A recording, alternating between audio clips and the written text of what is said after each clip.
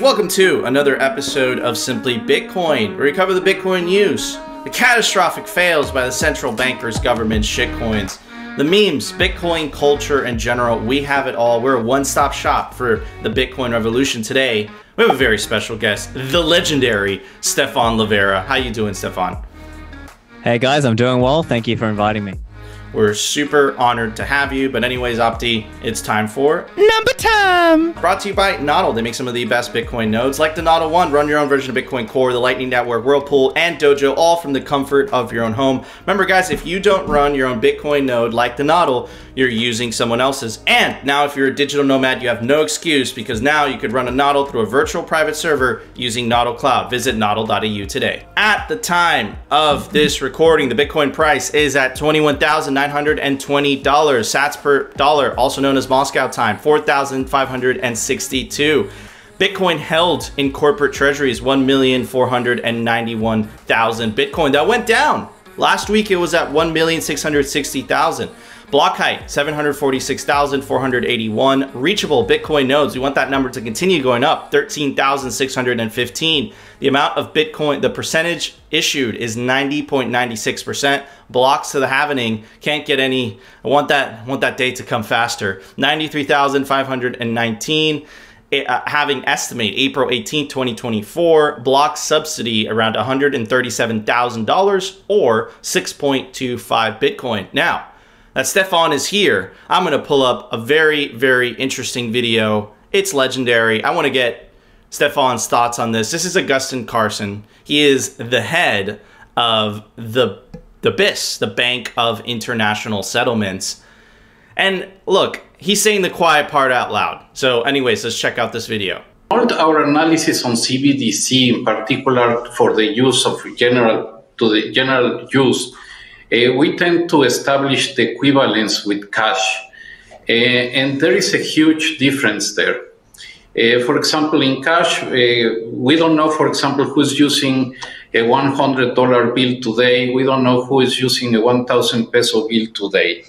A key difference with the CBDC is that central bank will have absolute control on the rules and regulations that will determine the use of that expression of central bank liability. And also, we will have the technology to enforce that.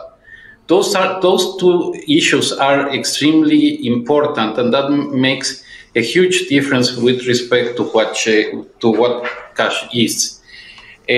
Our analysis. So that's absolutely terrifying. I don't want to live in that type of future where, you know, the Hamburglar has absolute control of, you know, he says it himself. And who's we? It's a very ominous we. It's like we. It's the royal we. You know, they have this whole idea of, oh, we're a collective, right? They're coming from a very collectivist frame of mind. It's the statist way.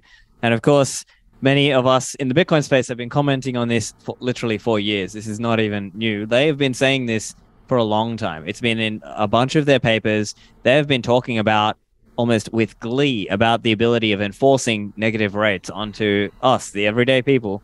And of course, the control. They're called central bank digital currencies, but they should really be called surveillance coins or control coins. And that's the reality of it. And I think anyone who believes in freedom should be adopting Bitcoin and encouraging their family and friends to adopt the freedom money, Bitcoin. Absolutely. Opti, I couldn't have said it better than Stefan. Yeah, I couldn't say it better, exactly. But I was just going to say, I've been saying this for all week and basically since I started the show. Then once you guys put it in my mind, you incepted the idea that if you reframe everything in the framing of, are they trying to control me? Are they trying to empower me? Then you know exactly where their incentives are.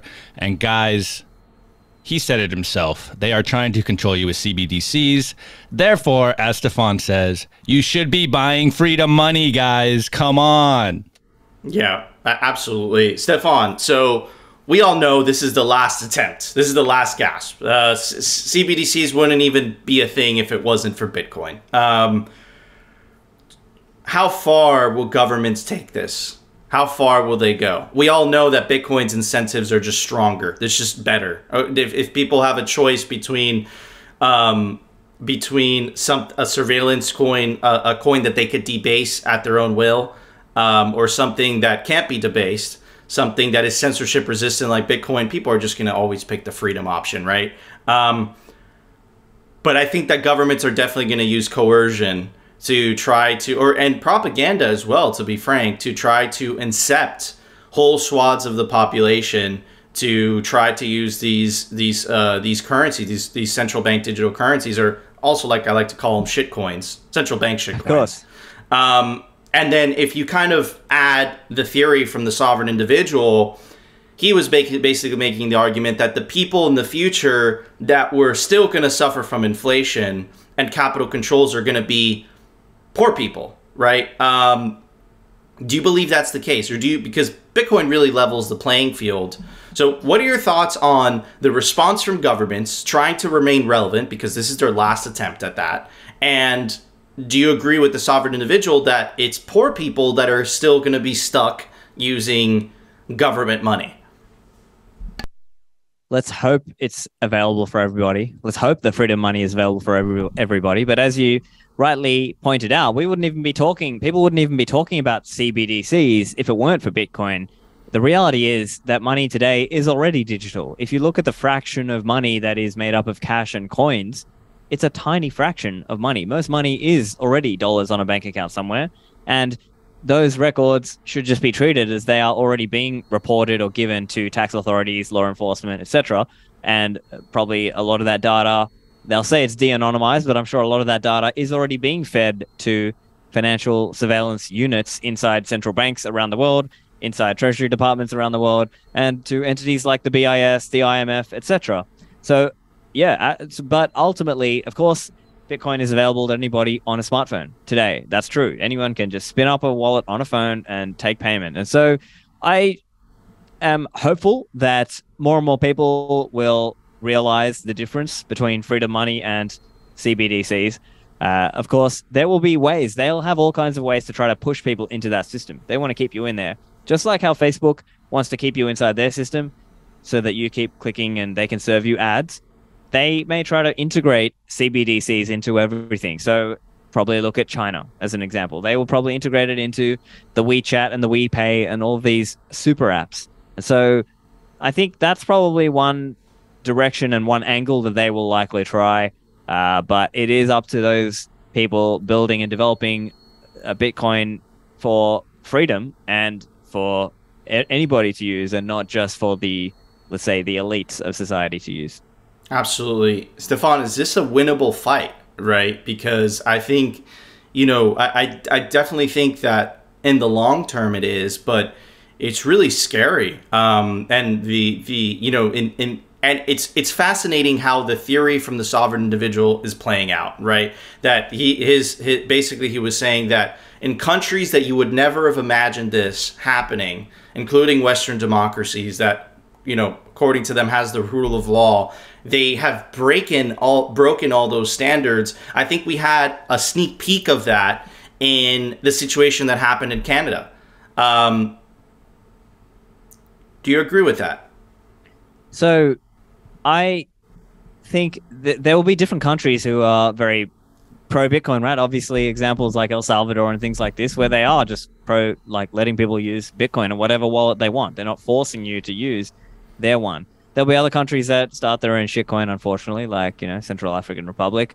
There'll be others who just say, look, it's anything goes. You can, it's legal tender. You can choose.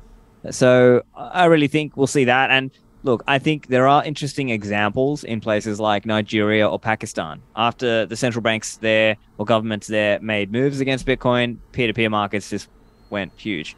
So that's another way that things can go. And ultimately, people can just be at home earning money online. You might be a web developer or a programmer in Nigeria, or you might just be a blue-collar worker who just earns some money in Bitcoin, or you might just do some odd jobs on the side, some side hustle for Bitcoin. I think the global decentralized movement of Bitcoin. So, I mean, it's important to understand there's Bitcoin, the technology and the users, and then there's this movement of people who are organizing Bitcoin meetups, or they're hosting Bitcoin shows. They're trying to do Bitcoin education, or they're developing and contributing to Bitcoin code. They're building Bitcoin businesses. A lot of those people are ideologically aligned with the idea, let's say, broadly speaking, the cypherpunk and libertarian way of thinking. Maybe not everybody agrees on every little thing, but broadly speaking, they believe in this monetary freedom. So I think if you sum all of those people up around the world, that's a big enough market for Bitcoin to have a base, let's say, a base of users, hodlers, people who are interacting in that system and who will defend that system. So you don't believe that, you know, and this is the theory that Svetsky came up with, in, you know, the excellent article, We Are the Remnant. You don't believe that for Bitcoin to work, or for a Bitcoin standard to be implemented, not everybody has to adopt it. Is that correct? Yeah, so I think at the start it'll be more like remnant types, but I think eventually, I guess it does depend on where you think Bitcoin is going. But I think it will eventually hit that point where people are basically forced to use Bitcoin, because if you just use anything else, your value is going down over time. But that said, even today, there is fiat currency. There are legal tender laws today. There are many countries that mandate that you use their currency for payments, or they mandate that you pay taxes in that currency. But ultimately, if it's just serving a role as a utility coin, well, the answer is simple: save in Bitcoin and then only transact in the utility coin at the last moment that you need it for it. You need for that utility. Otherwise, you're saving in Bitcoin. And what does that do long term? It makes it hard for governments to cheaply fund themselves. So they will have to right size. And I think we're seeing this play out. Of course, Bitcoin is small today, right? It's tiny today. What is it? Like I can't remember the number, but it's something like 450 billion as a total market today. Of course, I think that will have to grow. But yeah, I don't necessarily think it'll be only for the remnant. Of course, I've been talking about the remnant stuff for a while, and I think they are the base who are most important to sort of energize, get them on board. But they'll find you, right? That was the whole idea of Albert J. Nock. And in that article, he was sort of saying they're just out there and they will find you. You put out that message and they'll find you. Absolutely. Fascinating. Very good conversation. Anyways, Opti, it's time for the Daily News. Brought to you by CryptoCloaks.com. They make some of the best 3D printed Bitcoin merch, like the famous 3D printed Bitcoin grenade toy. Comes in any custom color your heart desires. That's right. You wanted Peter Schiff colors? It comes in gold. You can take advantage of the promo code down below to get 5% off. The European store is now open. Check out CryptoCloaks.com. This was a fascinating article by Bloomberg. There's a lot of signal in here, and who else to talk about it about? Stefan. Stefan's here today, and perhaps he could break it down a little bit, because at the end of the day, Opti and I are just plebs. Let's check it out. Morgan Stanley says, buy Salvadorian bonds battered by Bitcoin bet. Morgan Stanley is ready to scoop up battered bonds from El Salvador, which are some of the worst performing notes this year, as the president's bet on Bitcoin backfires. The government's 7.7 billion in euro bonds have been overly punished by the markets, despite El Salvador having better metrics than other distressed peers. Simon Weaver, the global head of emerging market sovereign credit strategy at the bank, wrote in a note on Tuesday. Markets are clearly pricing in a high probability of the autarky, that's a real word, scenario. Thank you, Stefan, in which El Salvador defaults, but there is no restructuring.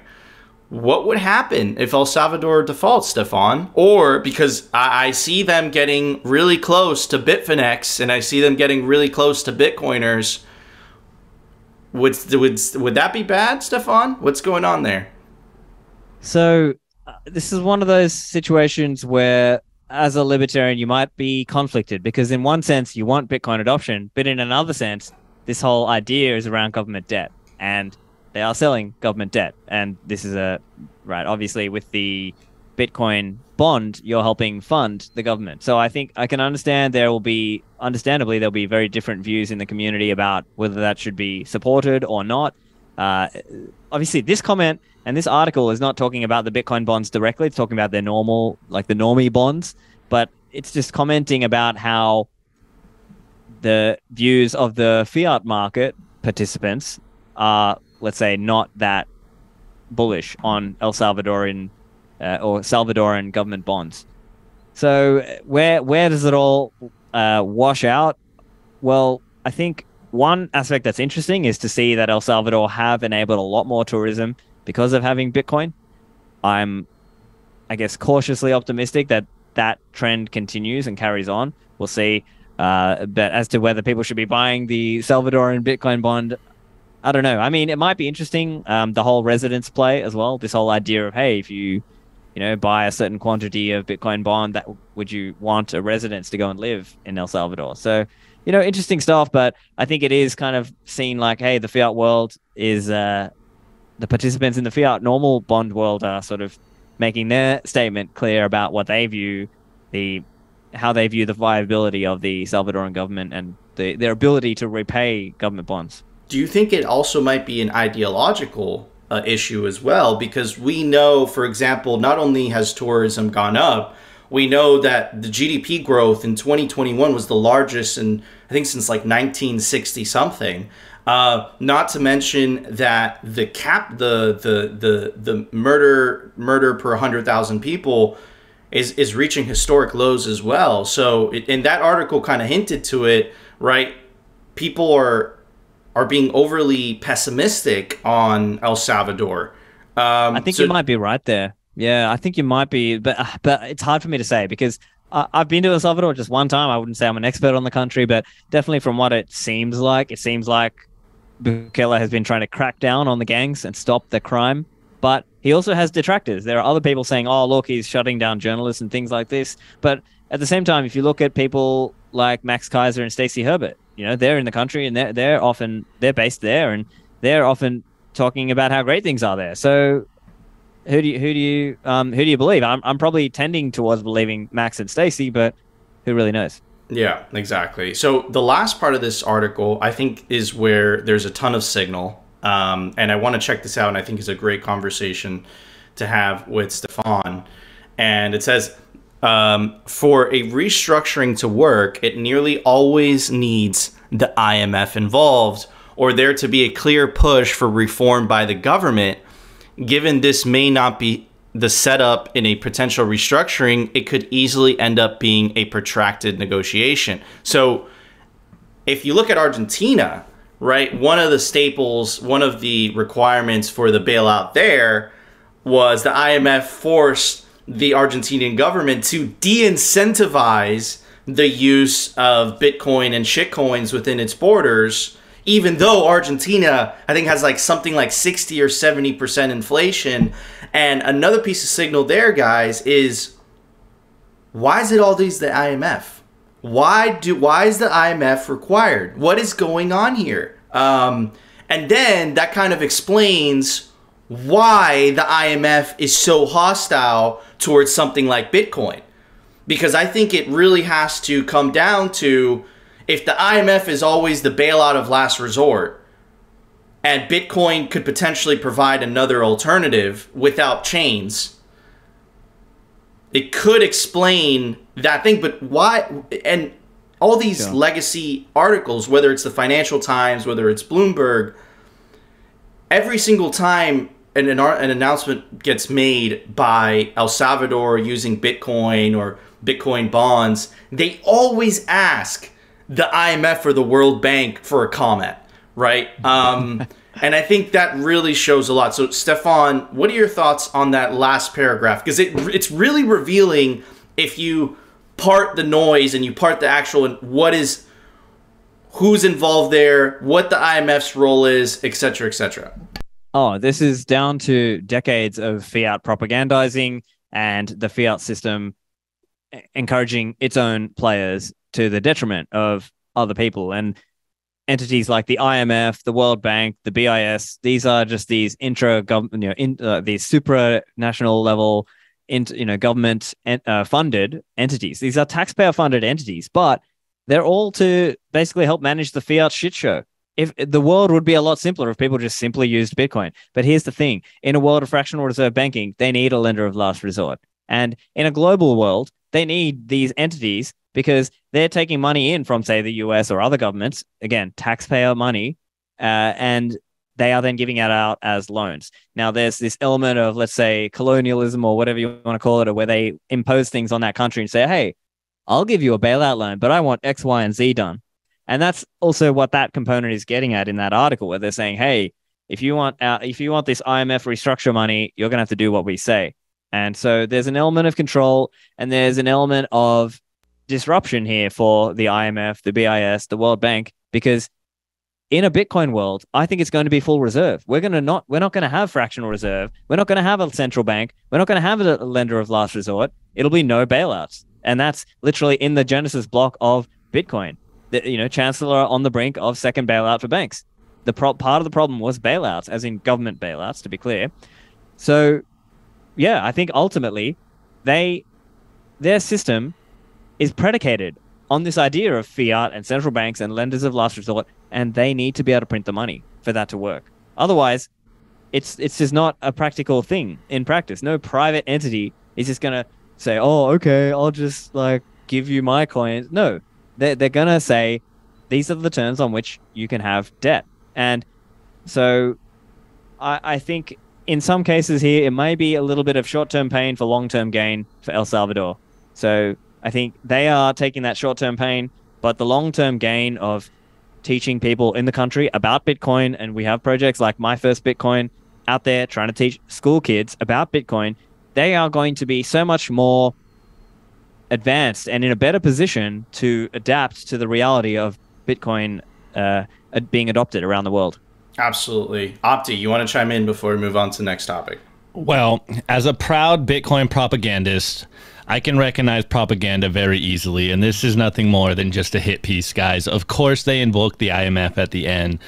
It's just a standard playbook by Bloomberg, and thanks for Stefan to break it down, because this is not my forte, so I will pass it back to you guys.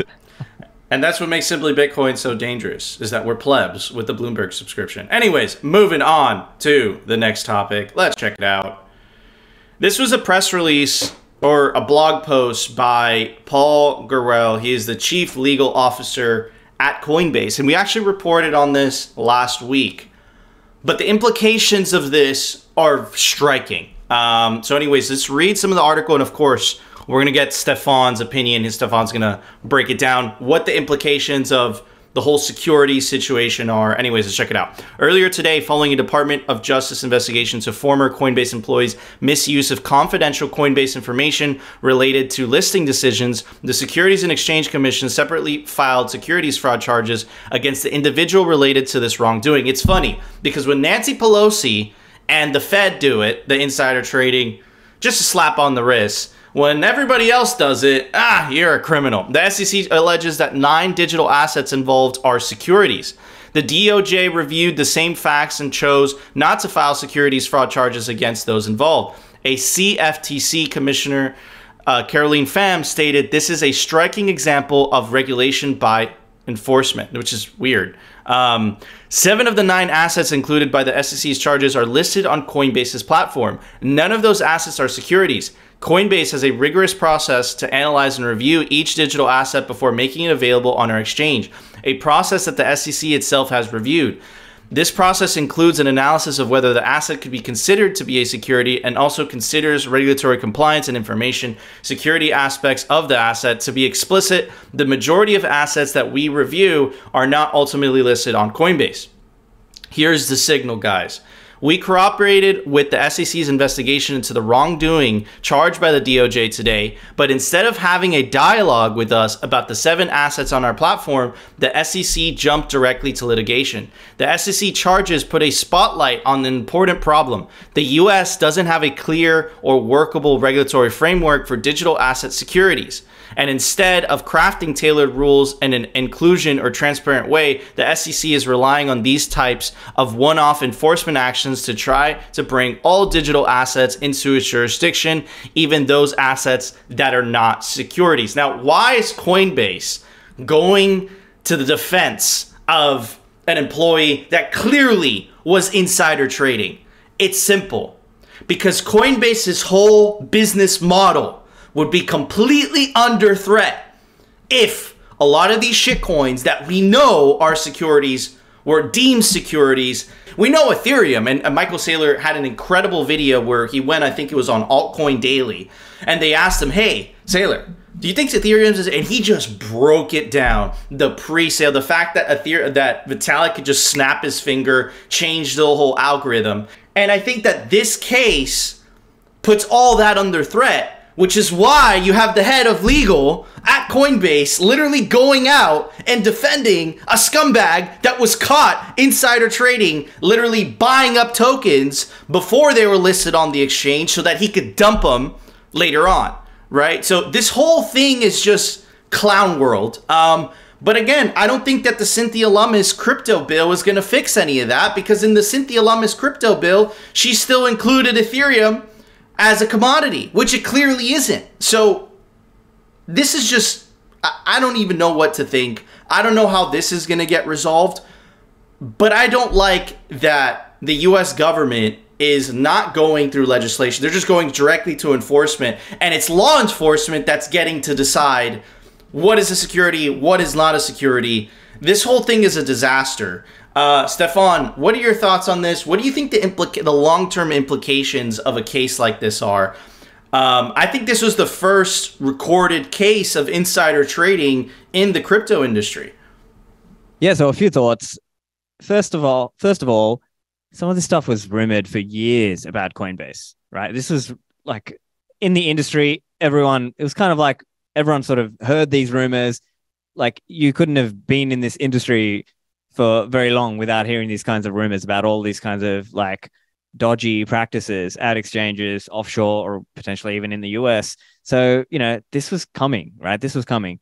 Secondly, I think important to note from a libertarian point of view, because before people kind of accuse us as being like SEC cheerleaders, I am a libertarian. I do believe abolish the SEC. Like, first off, yeah, like I believe in abolishing the SEC. However, I also think we can recognize that, look, these laws aren't going away, and the SEC is likely to, the government is likely to see these as securities because, you know, they've said this. If you look at the public commentary of people like Gary Gensler, he doesn't go out and explicitly say it, but I think if you read between the lines and if you read him carefully, it does sound like he is very confident to say Bitcoin is a commodity, but he's pretty much not giving much in terms of whether any other coins are commodities, which means they might be securities. And so it's important for people to really think about that and really, and here's the other thing. There's this idea of like legally, what is it? But you can also just think about it like conceptually, what are they?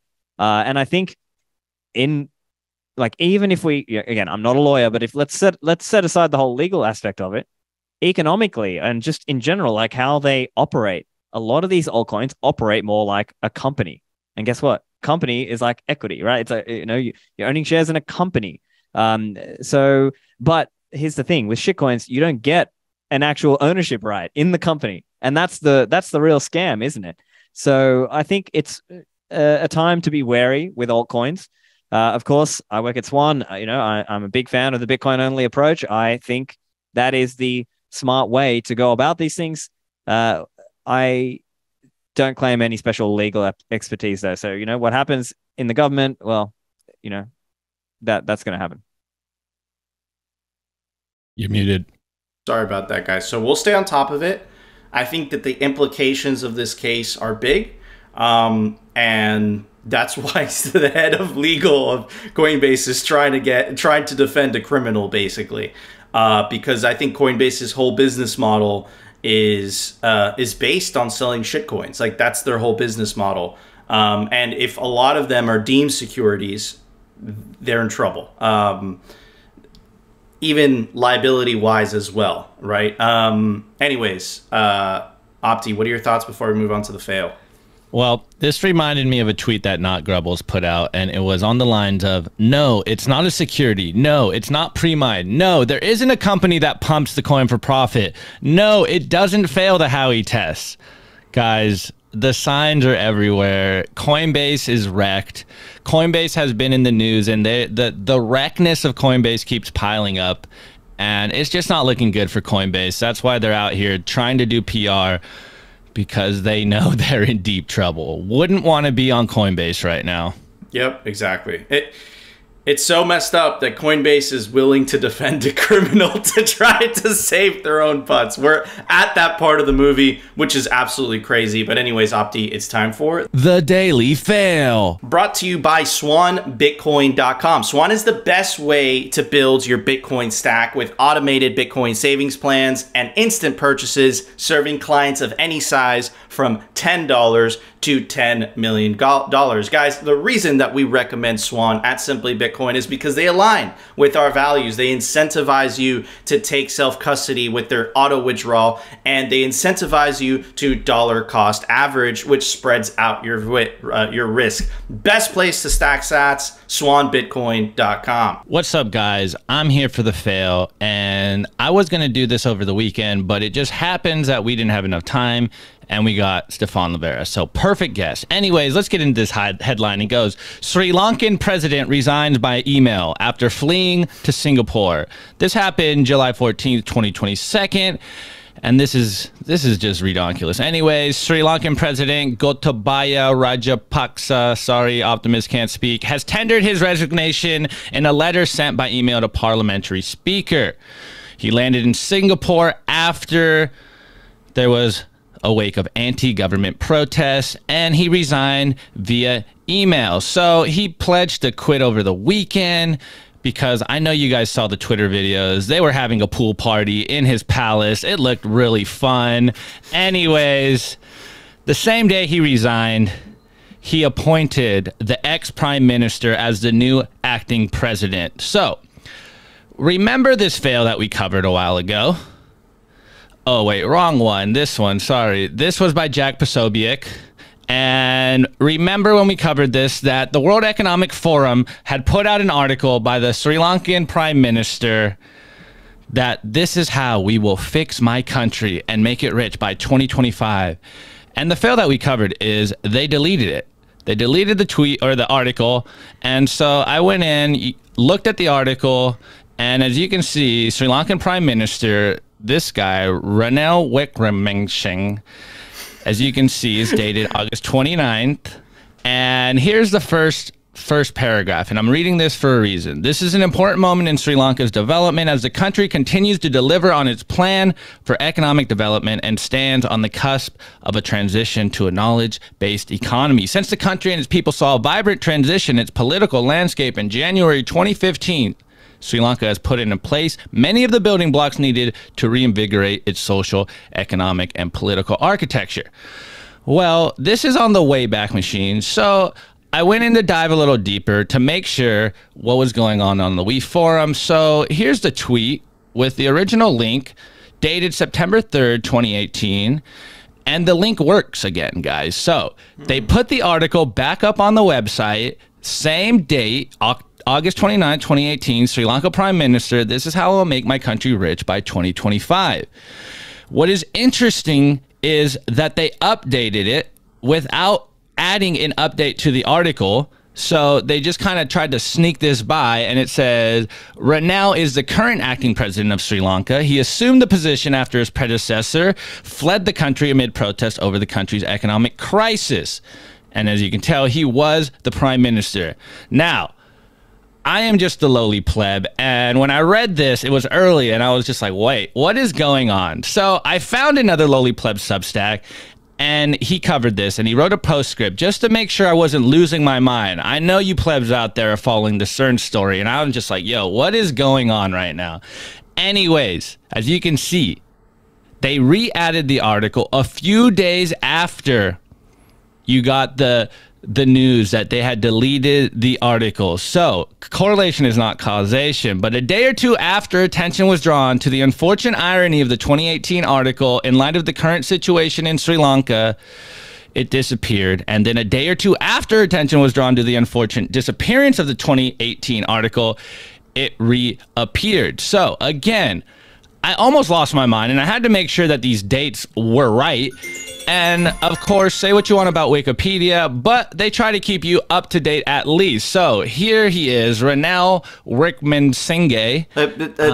Hold on a second. How do you actually pronounce that? Ranil Wickremesinghe. Thank you. Wickremesinghe. Thank you, Stefan. Okay. I appreciate Apologies, guys. Apologies. So I had to make sure. He did become the president July 21st, 2022.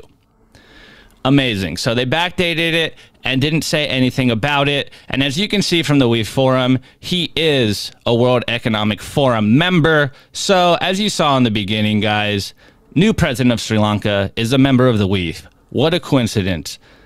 New boss, same as the old boss. Amazing. Anyways, it just so happens that the day that we covered this, we got Stefan Livera, and it reminded me of one of your tweets. I was born in Sri Lanka, and though I'm now an Australian citizen, I'm very disappointed in the total incompetence of the Sri Lankan government. They have basically run the country into the ground with a combo of incompetence and corruption, guys. So, new boss, same as the old boss. They ran the economy to death via very bad ESG policies and corruption. And now they are a collapsed economy, and they just put in a new WEEF global leader to control the country, guys. This is the type of people we are dealing with. This is the type of propaganda we are dealing with. And we already know what's going on and what the true story is. But I'm just a lowly pleb from the United States, so I don't have much intel on what is actually going on that side of the world, but I can tell you what is going on the front of propaganda. The WEEF is pushing hard that they aren't making mistakes, and they are backdating articles to make it look like they are actually winning, guys. This is a complete fail, and it's actually atrocious. Like, the journalistic integrity of them, it's a slap in the face. Anyways, Nico, what's your thoughts? Yeah, man, great. So great, like, just like going back, finding out that they're changing stuff. The infamous article by, the WEF, you own nothing and be happy, that was literally scrubbed off the face of the internet. But they don't know you can't scrub anything off the face of the internet. It always lives on. There you go. They're doing it again. Stefan, is this a case of central planning doing what central planning always does and absolutely failing? Because that's what it always does. Is it true? Because I did see a lot of rumors being pushed by, conservative media and the conservative accounts about how, oh, this is ESG, the cause of, the collapse of the Sri Lankan government. What happened? What actually happened? What's going on? So I was born in Sri Lanka, but I was raised in Australia. But obviously I have family and stuff back in Sri Lanka. And so the history of the country, right, there was a big civil war. So this is like a civil war between the Tamil component of the population and the Sinhalese population. And so the Gotabaya family, they were like a ruling family. And so they had, one brother was the president, another brother was the prime minister, another brother was like the finance minister, like the son of this other one was some other minister and things like this. So they, at the time, were popular for stopping off, I guess, militarily winning the civil war. And the context here is that Sri Lanka obviously was a poor country. And during that time from, let's say, the 2010s, there was a big rise in tourism in Sri Lanka. So it was really, quote unquote, booming. But at the same time, there was a lot of corruption, and there was a lot of just beggar thy neighbor, sort of taking all this debt from China and things like this for the Belt and Road project. They were taking all this debt and they were spending it in very reckless ways. They had a very big government relative to the size of, the GDP, and they were spending on all these crazy things like a stadium or an airport or a park here and, these different projects that ended up being like a vanity project. And so that's part of the corruption. And then you would hear about corruption as well in terms of who got the contract for things, right?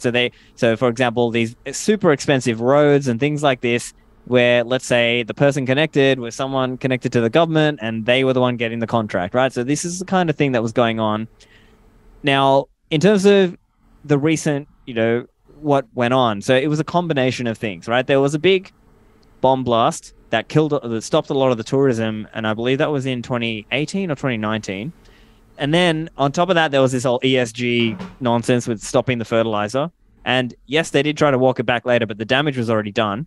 And this is a country where rice is the main thing people eat. Like, it's a staple. It's an Asian country. For obvious reasons, rice is a big staple. And Sri Lanka used to export rice. And then because of all this craziness, they were now importing rice. Add to that the crazy lockdowns because of Hysteria 19. They were doing lockdowns and stopping all the tourists, basically. And so that was their way of getting foreign currency, USD, that they then used to pay all these loans. So it was just like hit after hit after hit, you know, double whammy, triple whammy, after losing the tourism, after doing like committing economic suicide with these crazy ESG work policies, you know, it just added insult to injury, right? It was just like worse and worse and worse. And then basically the country got to this point. And that's why there was this big protest. And now who was previously the Prime Minister, Ranil Wickremesinghe, is now in the president role. And he's going to serve out the rest of Gotabaya Rajapaksa's term until they have a new vote at that point for the nation. The problem is the country is just in such a big level of debt that, you know, they just can't afford things. So they're trying to get things going again. They've got fuel shipments coming in, but for a long time there were these massive lines for fuel.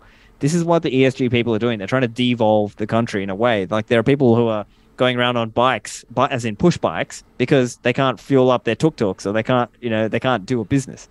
So it's no way to run an economy. Of course, part of that is just, you know, people have socialist beliefs. Like if you read the name, it's literally the Democratic Socialist Republic of Sri Lanka. So that's unfortunate in that way. But, you know, of course, I mean, there were businesses and stuff like that, and I'm, I guess, conflicted, right? Because obviously I was born there, I've got family there, I'm hoping they can recover, but, you know, it's not looking too great. We'll see.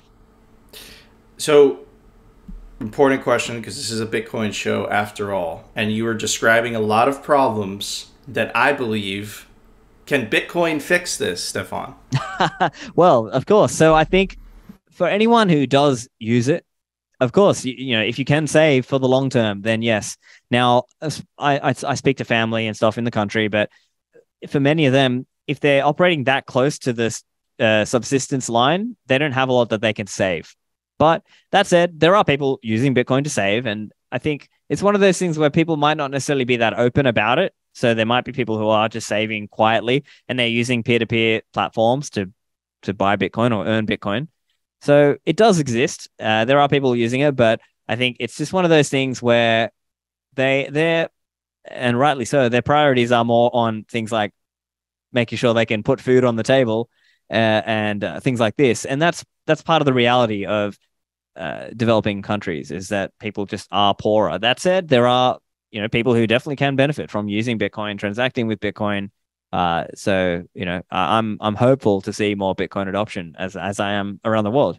Absolutely. So it doesn't fix it 100%, but for those that choose to go on a Bitcoin standard, those better said that can afford to, it will help. And that's good news, right? So at least it makes the world a better place. But anyways, Opti, it's time for Daily Meme Review. Brought to you by Citadel 21. It's the best Bitcoin cultural zine. It's stories, articles, comics by actual Bitcoiners. This is the artwork for Volume 11.